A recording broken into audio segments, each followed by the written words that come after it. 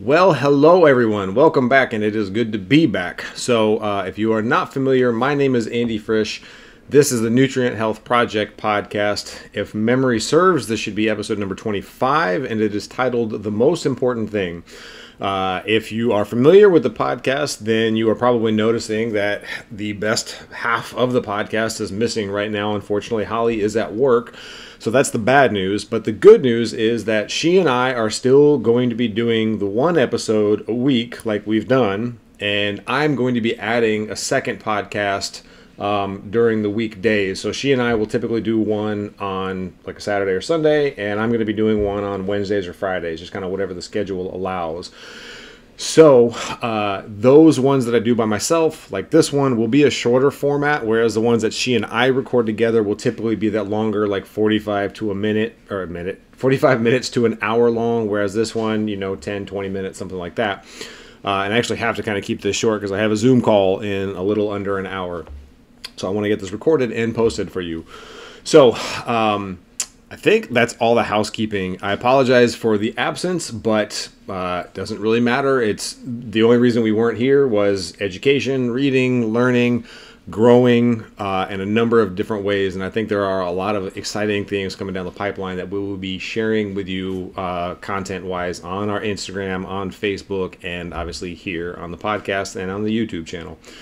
So, but let's get into the nitty-gritty for today. So, again, today, episode number 25 of the Nutrient Health Project podcast, the most important thing, and I'll get this out of the way. The most important thing is decision-making, and I'll explain why and how you can level it up. And I think by the end of this podcast, you will have changed some of your thinking, and I think it will be a very beneficial change. So, I was thinking about this earlier before I put the notes together for the podcast, and just like thoughts by themselves it's almost kind of like bacteria, right? Like, bacteria is a real thing. It exists. We know thoughts are real and we know they exist, but you can't really see them. And thoughts can, just like a bacteria can, get inside and have good or bad effects on you. It's the same thing with thinking and thoughts. Thoughts can get inside and they're infectious, right? You can get a bad way of thinking. I mean, Lord knows we've seen this right now. It's 2022 as I record this, and like we're a pretty divided country on a number of different topics. That all comes down to thinking and thoughts, and someone taking a thought they heard, agreeing with it, embracing it, and then running with it, right? But then you can also have a different way of thinking, and maybe you were down on yourself, but now you think better of yourself, and now that thought is benefiting you. So I wanted to kind of get into thoughts and feelings and decision making. If you bear with me as we get through this, I think by the end of this podcast, some things will start to resonate with you. So let's start this by asking the question, what is actually in your control? Okay. So most people, actually, let's do this. Let's get the obvious things out of the way. What's not in your control? Well, you don't control the weather. You don't control the traffic. You don't control politics. You might be able to vote, but I'm kind of one of those people that are a little jaded on our political system, so I don't even know how much voting really matters. But we don't control weather. We don't control traffic. We don't control politics. You don't control other people. It can be said that pretty much anything outside of your physical self, you have zero control over it. Can we agree on that? You might have influence on others, right? Like those, if you have kids or if you have a significant other or friends or, clientele, whatever it might be, you might have influence, but you don't have a direct control over someone. Even if you have a young kid and you're like, just do what I say, you're still exerting influence, not control. You can't physically control them. And if you do, I'm pretty sure it's child abuse. But so you don't control anything outside of yourself. You can influence it, but you don't control it. So let's go a little deeper. Do you control your thoughts? Do you control your feelings? I think these are two things that people don't consider beyond just kind of a surface level. So I would like to examine this and kind of go a little deeper. So we'll talk about thoughts, and then we'll talk about feelings, and then we'll come back to the decision making and why that's so important. Okay. So your thoughts. Let me ask the question, and I may have spoken on some of this in previous podcast episodes. We're 25 in. I can't keep track of what I've talked about in 25 episodes, so by the time we get to 250 episodes, it's going to be a shit show. But where do your thoughts come from? So what I mean by that is, most people, if I say, do you control your thinking, what would your immediate answer be? Most people are going to say, yes, I control my thoughts. But if I ask you, where do they come from? Okay, you might not have the answer of like, well, I don't know really where they come from, but I control my thinking. And I would say, do you? Do you really? When is the last time you premeditated a thought? When is the last time? So what I mean by that, like premeditate, right? Like you thought of it beforehand. So when was the last time that you thought of the thought before it came to the forefront of your brain? So does that make sense? Like our thoughts just kind of like tend to pop up out of the ether, and some of them we pay attention to and some of them we don't. And that'll again come back to decision making here later on in the episode.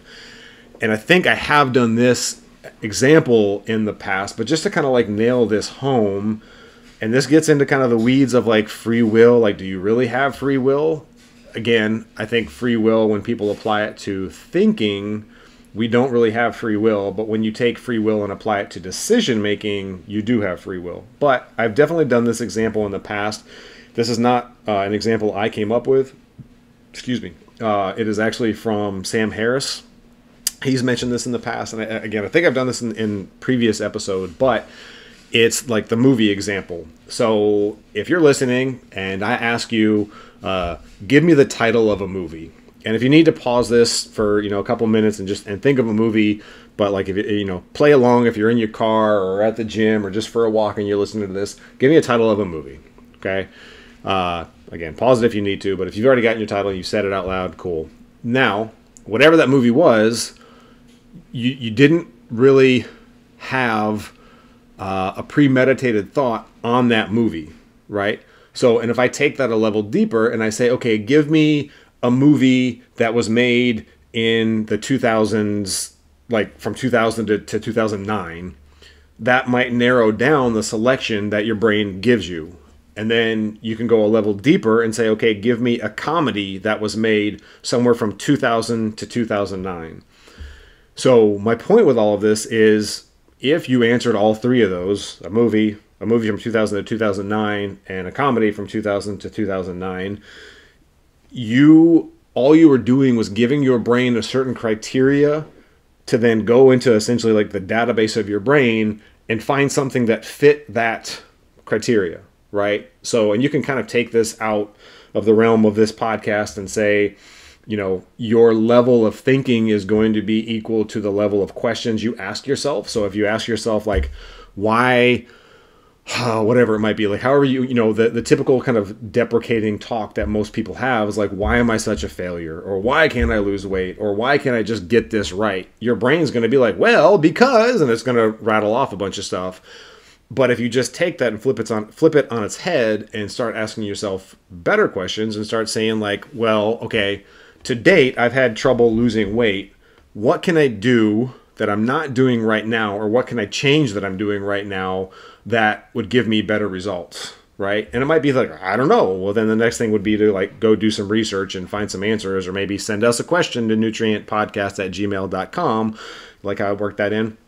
But so the idea here is basically, I think we can agree that we don't control our own thoughts. And to me, it's something that I get super excited about, obviously, but it's crazy to me that you don't control your own thoughts, right? So let's move on to feelings. Do you control your feelings? So this is a little bit of a different example, but if you think about feelings, they're really actually like a two-way street from your body to your brain and back and forth, right? So for example, going from your brain to your body, let's say that you have a memory, and again, where did the memory come from? What made you think of the thing? Maybe it's an association. Maybe you were, walking through an area of town that you haven't been in for a couple years, or maybe you went to a town that you grew up in, and like these memories come flooding back. But for whatever reason, you have a memory, and those memories typically will have a feeling, right, attached with it. Sometimes it's a light feeling, sometimes it's a strong feeling, sometimes it's an overwhelming feeling, but good or bad, that memory is likely going to have a feeling with it. So what led to the feeling is the memory, right? That's kind of clear as day. But the other direction, going from the body to the brain, sometimes feelings just come up, right? If you feel off on a certain day, maybe you're just having a bad day, or maybe you're having a great day. These, like the feelings that aren't necessarily tied to a thought or a memory, these can be related to, a number of different things, but for example, like the physiological state of your body. So what I mean by that is just like what's going on internally with you. If you are, eating a diet that's not giving you the nutrients you need, if you are not getting adequate sleep, right? If you're really stressed out at work or just in life in general, right? I know some of you guys listening to the podcast, you've kind of told me what's going on in life, and like life is stressful right now. I get it. Or maybe you're just not feeling very fulfilled in life. All of those situations are going to lead to a potential physiological state inside of your body where you just don't feel the best, right? Maybe it's just like a meh kind of feeling. Maybe it's been going on long enough where you're just like, man, I think I might be depressed. And that in and of itself can turn into a whole thing. So that two-way street with feelings, again, memories and thoughts, bringing up a feeling tied with them, or just like the physiological state or the experiences that you go through on a day, those are going to bring feelings up. But I think it's fair to say that you don't really control your feelings either. You can't control, you can rewire them. So what I mean by that is, like, if you have a memory come up and you have a feeling of guilt around a memory, right? So like I've been very open about my like drug and alcohol abuse and like even eating disorders and stuff in the past. Those used to have a feeling associated with them of shame and frustration and failure. But I changed the story in my head of, well, what are all the good things that came out of that though? Like I got an obsessive ability to learn about nutrition and to like dig into the intricacies and the details of nutrition and learn how to take better care of myself, because I wasn't taking very good care of myself, right? But I changed that story, and I changed my perspective on that story, and along with that, my feeling of those memories, the feelings that came up with those memories changed. So you may not be able to control them, what comes up, but you can change them, right? So, and here's an even crazier thing, I think, when it comes to feelings. And I don't know if anybody listening has heard about this, but there's a crazy belief about feelings in that so let's say you and I are sitting down and we're talking, and you tell me you feel a certain way, and I say, well, why do you feel that way? You're likely going to give me, it might be like, oh, I don't know, and then you'll give me a reason, or you might be able to pull up a reason like, in a snap of an instant. But there's a crazy belief about feelings, and I don't know if this is like scientifically validated. I know it's something that's been studied, but I don't know if this is like accepted in the literature, or if this is just, this is what it is now. This is the state of neuroscience and neurochemistry. But there is a belief that you have the feeling first, so that physiological state causes you to feel a little bit down in this example, and then a split second after you feel that, you come up with a rationalization. You come up with a rationalization about why you feel that way, right? So the feeling actually comes up first, and then a split second later, you rationalize or you logic your way into why you feel that way. Does that make sense? So it's like, for example, you're having a bad day and you notice, man, I feel kind of off today. Why do I feel off? Again, your brain's going to give you an answer. So you're like, Phyllis at work is just a jerk. I'm just tired of Phyllis. And like the truth of the matter is like you actually felt bad long before you even thought of Phyllis. It was just you asked your brain, why do I feel this? Even if it's like a subconscious split second of a thought, why do I feel this? And your brain was like, oh, Phyllis. Just like Phyllis can, yeah. So anyways, you get the idea. Poor Phyllis. I don't even know anybody named Phyllis, so I don't think I'm going to offend anybody on the podcast with that one. So, thoughts and feelings. I think we can agree that we don't control our thoughts and we don't control our feelings. And just that alone hopefully has shifted some thinking in the you guys listening to this podcast. Hopefully you are like, shit, I don't control my thoughts. I don't control my feelings. Unfortunately, that does not let you off of the hook.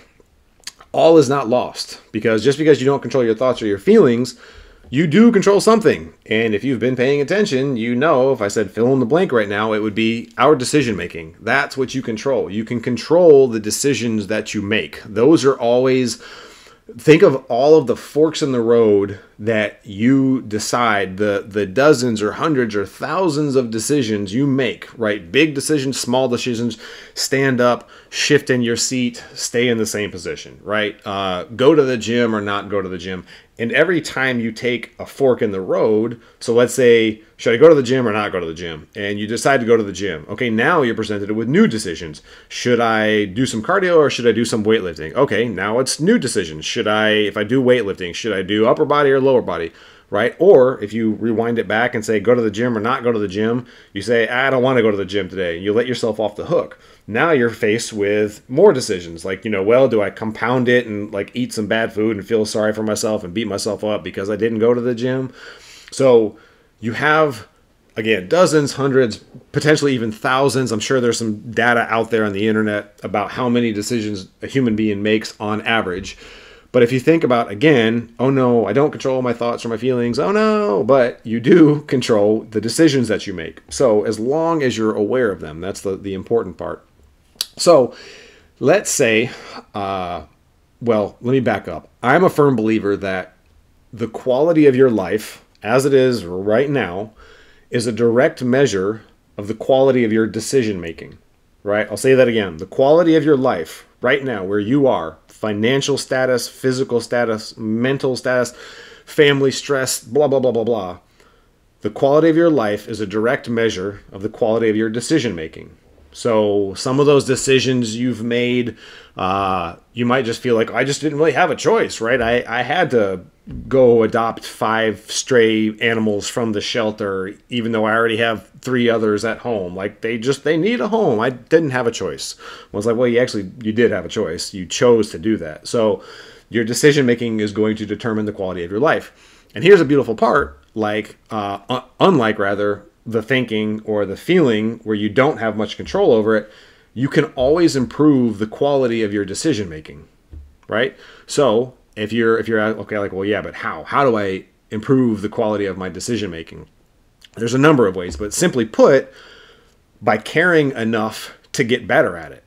So that's something I have people, friends and strangers every day reaching out to me, having me like look at their labs and send feedback. I made a post yesterday about how I saved a client, over $3,000 on medications and supplements that a doctor was trying to sell her way overpriced stuff. That's beside the point. But like, if you have to care enough to do the work at getting better, right? Because if you don't care and you just think, well, I'm just a victim to all of this stuff, then or you have a fixed mindset of it, then why would you ever try to get better at your decision making?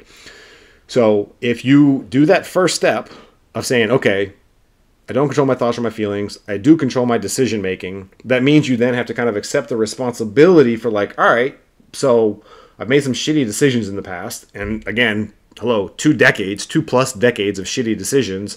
My 20s and 30s, like pretty much like one big chunk of bad decisions have led me to now. So it's okay if you've made shitty decisions in the past, but you'll start to observe those patterns and realize that just because you've made shitty decisions, that does not mean you're a shitty human being. That's something that I think a lot of people, and I can almost hear some of you listening that I know listen to the podcast. I can almost hear you saying, yeah, right. Like, oh, okay, sure thing. Or like you're just, it's like almost being addicted to beating yourself up over this stuff. But again, I'm going to emphasize that if you've made poor decisions, bad decisions, dare I say stupid decisions in the past, that doesn't make you a poor or bad or stupid human being.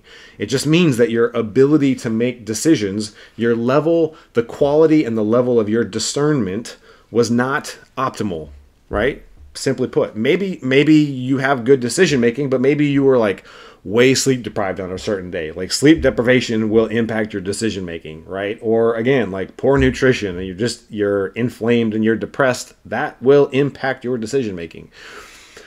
But if you can accept that decision making is in your control and that the level of your decision making is no reflection on you as a person, as an entity in the universe, it's only a reflection on your quality of life, then you can start to care about getting better at it. And as you care about getting better at it, and once you overcome the loop of beating yourself up over and over, you'll see you've always been able to make better decisions, and you'll realize that making those better decisions by itself will give you the good feelings you've been looking for all along, right? So let me again restate that. Once you overcome the loop of beating yourself up about making bad decisions, or just maybe it's just about being a failure and you can't lose the weight, or your life just always seems to be so stressed out. You just always seem to be unhappy and like, why do I suck? Why am I a failure? Why is my life like this? Why do I have the worst lot in the universe? Once you get over that and you start to take responsibility for it and you realize again that it's the quality of your decisions and you can improve that quality of your decisions, then simply by making better decisions, you will feel better about yourself, right? So before the results from those better decisions even come, let's like for an example, you go out to eat. And normally every time you go out to eat, you always get whatever, pizza and a Coke. And you hate yourself afterwards. You're like, God, why do I always do that? Or you come home from work and you're hungry and you shouldn't eat before bed, but you do. And maybe you didn't have breakfast, so you make an even worse decision and you just eat, a candy bar before bed and you're just beating yourself up over it again. Like, just simply making that better decision. So if you go to the restaurant, instead of doing the pizza, I'm going to do whatever, chicken breast with refried beans. I don't know. I had that for breakfast. So that's in my head, in my stomach, but in my head, you know what I mean? But just by simply making that better decision, now you're like, go me. And you can pat yourself on the back because the results from that, healthier choice at the restaurant or healthier choice before bed, the results obviously aren't going to hit right away, but the feeling and the thinking of like, damn, I did what Andy was talking about. I made a better decision. That feeling is instantaneous. You're like, fuck yes, like go me, right? Like I made that better decision. So that's an immediate reward you can get once you make a better decision. You immediately feel better. That by itself will then start doing a positive feedback loop of like, man, the last time I made that better decision, even though it was tough and I really wanted that pizza, I felt so good about myself by not doing the pizza. Like once you start doing that, then you start to see like more opportunities to make better decisions. And you're like, oh, I can make a better decision here. And you make a better decision and make a better decision and make a better decision.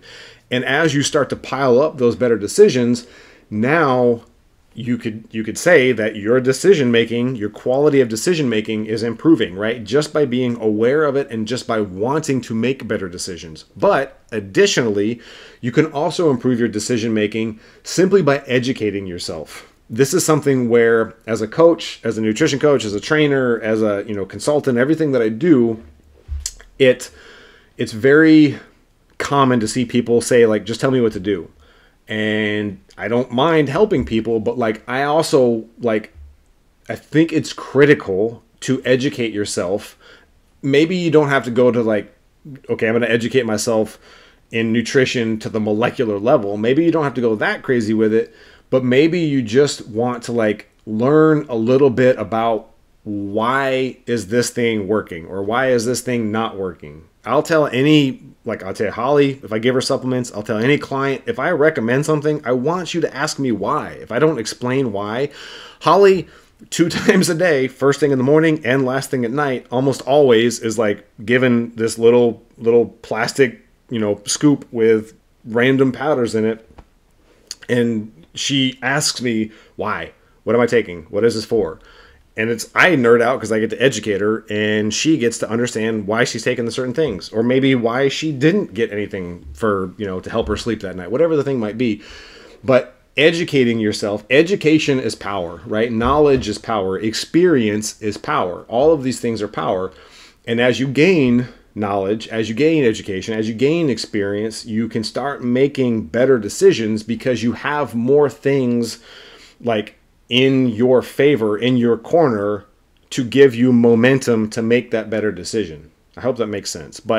And the education can just be like a general education, something like philosophy, or maybe you're, talking to a buddy earlier today, he started journaling, right? And he was one to give me a hard time when I made the journaling episode. I don't know what episode that is, but if you want to know about journaling, go back. I think it was in the single digits. I did an episode on journaling.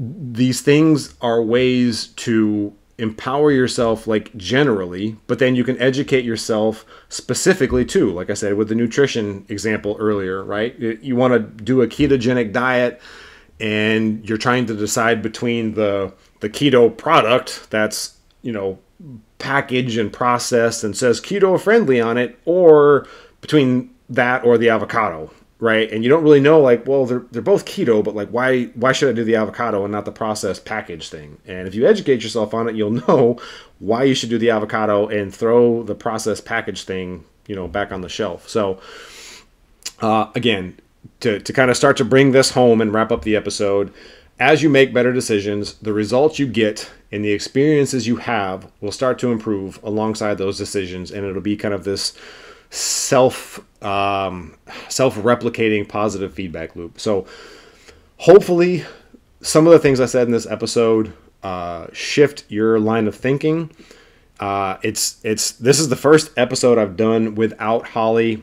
God, I think since if this is episode 25, I think this is the first one I've done without her since episode, I want to say 12 or 13. Somebody fact checked me on that. And obviously she's my best friend, so I like having her here, period. But it's also better to have her here because then when I'm talking, I know if I said a word that didn't make sense or if I just went off on a tangent and lost my place. So hopefully I stayed on point as best as I could, and it all made sense. And hopefully something that I've said, shifts our line of thinking and simultaneously kind of removes some of that blame game that people go through, while also opening our eyes to the fact that we always have full accountability for where we are in life in every regard. So it's scary to think that you don't have control over your thoughts. It's scary to think that you don't really have control over your feelings. And it's scary to take full accountability for where you are in life in every aspect, right? It's so easy to be like, well, it's because, Biden's in office, or it's because Trump was in office, or it's because the country is divided, or it's because inflation, or it's because Russia and Ukraine, or again, Phyllis at work, right? God, I hope Phyllis doesn't run for office. But once you embrace that you are accountable because of your decision making, then you get over that scariness of oh shit, this is all on me, right? There are no adults in the room of my life. I am the adult in the room. Then it can become an empowering thing. And it's almost like your origin story of a Marvel, movie or a DC movie. Now you're alive. Now you understand how to change things. Now the only thing is to understand, and the hard part is to be consistent with it, right? And to know that you're playing a long game, and to know that you didn't get where you are now overnight, and you're not going to get where you're trying to go overnight, but you know that you make better decisions, you get better results, you have a better life, right? That's as simple as it is. So hopefully something resonated with you guys. If anything I said in this podcast hit home or helped you shift your thinking or just even made you think a little bit, right? Please share the podcast, subscribe to the podcast if you're not already, review it on Spotify and Apple and all that good stuff. All I ask, all Holly wants, all we want is to grow this thing. So I appreciate everybody who took the time out of their day to listen to this. Again, let me know if it's resonating with you. Send any questions, like I said earlier, NutrientPodcast, all one word, NutrientPodcast @gmail.com. And we will be doing another episode. It is Friday, November 11th as I record this, 2022. Holly and I will be doing a joint episode in 2 days, so look out for that on either Sunday or Monday when it gets released. Otherwise, follow us on socials, Andy Frisch, Holly Frisch, Nutrient Health and Fitness. I think it's Nutrient Official.